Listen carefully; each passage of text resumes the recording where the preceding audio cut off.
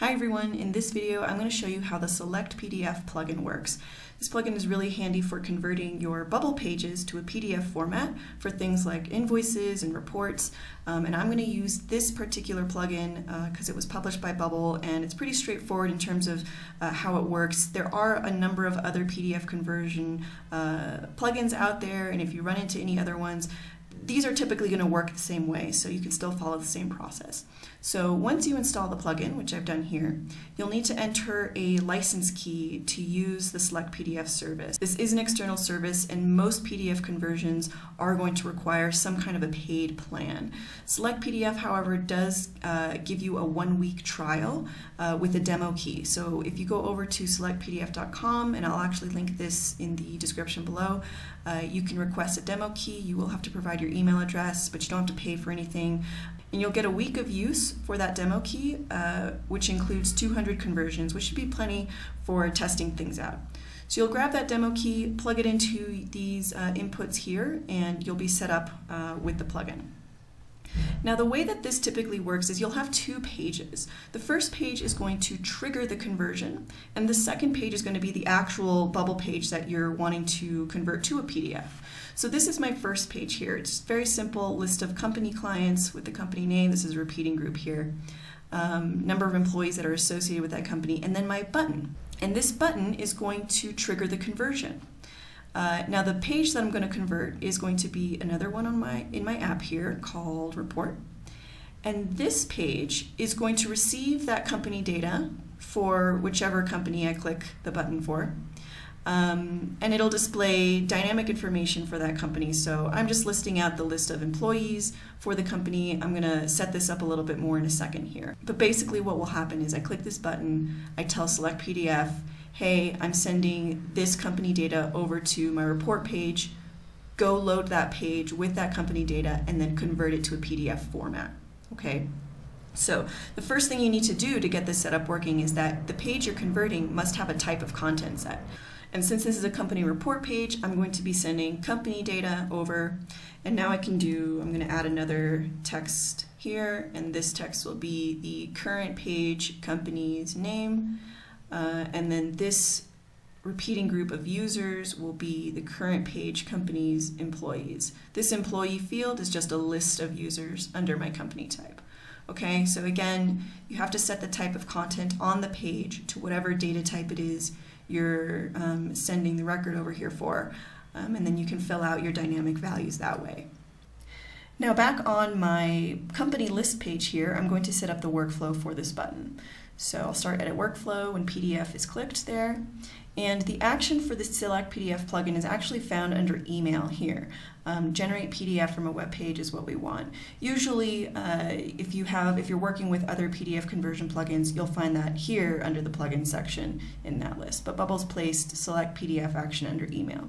So I'll select that action, and we have a handful of options to fill out here. So the first thing is to set up the file name. You can type something in static like that, or you can insert dynamic data, or a combination of both. So I'm going to call my file by the company name, and then I'll do -report like that. Okay, and then URL type will be an internal page because I'm wanting to convert another one of my own bubble pages here, my report page. And then you'll have to select the actual page itself, so I'll select report. And then the data to send. So remember, our report page is set up to receive company data. So I'm going to say the current sales company will be sent over there. And then you have some options for sizing and layout. I'll leave these as is, but you can change those if you need. And then you have a minimum load time. What's actually happening in the background is that when you trigger this action, SelectPDF is going to load the report page on its own servers and then snapshot it after a certain amount of time, whatever number of seconds that you insert here. And then it will convert that snapshot to a PDF. Okay, so if your report page here, for example, has a lot of searching and stuff required to display all the data, then you want to make sure you give this enough time before SelectPDF snapshots it, because otherwise you end up with a halfway processed page. This might take some trial and error to see what the optimal load time is, but you definitely want to keep it as low as possible so that your user isn't waiting around for a long time. And you do also want to optimize how you display your report data.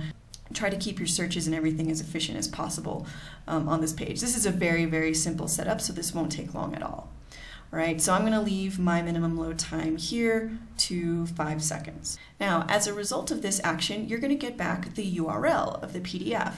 So you can access that URL by navigating to an external website here. So we'll open an external website. The destination will be the result of step 1, which is our generation trigger there.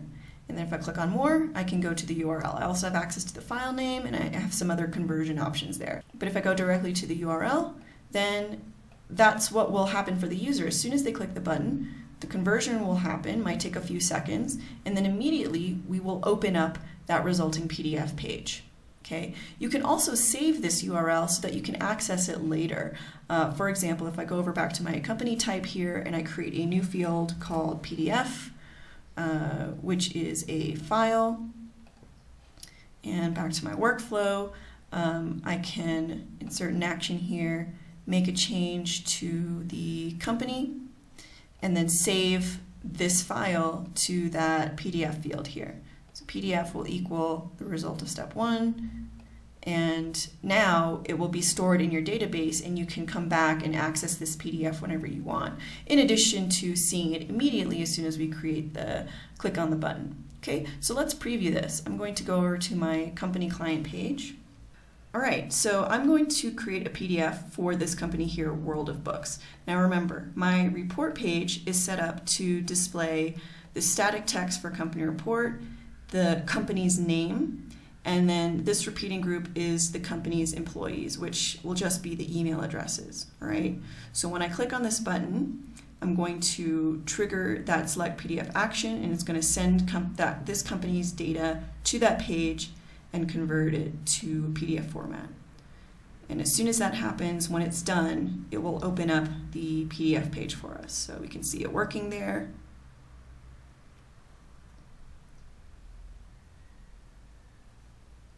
And now we're being redirected. Okay, and here is our PDF. So you can see that it rendered also with the bubble banner here, because again, SelectPDF, it's as if SelectPDF goes to the web page itself. So however this page is going to preview in a live mode, that's what you're going to get for this conversion. And because I'm working in a free bubble app right now, I also have the banner because I'm not on a custom domain. But everything came through properly. I have my static text. It produced the dynamic company data, so I have the company name and then the list of users for that company, and as you can see, we are in a PDF format, and I'm looking at it in the Chrome browser, however it displays PDFs, and I can download it from here, I can print it from there, I can also do whatever you can usually do with PDF files here.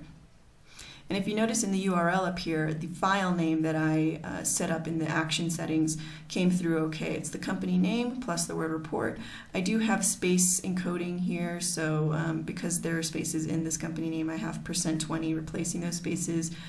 Just heads up, if you want to remove those spaces so that you have a cleaner URL name there. And that's pretty much it. Hopefully this provided a helpful step-by-step for working with not just SelectPDF, but any other PDF conversion service. They usually work the same way, where you trigger the generation, you send data to your report page, your invoice page, whatever it is, and that service will load up that page on its own end. You need to give it enough time, and then as a result, you'll want a URL so that you can save that URL and or go directly to it. If you liked the video, give it a thumbs up, subscribe to the channel. I upload videos every single week. Thanks so much for watching.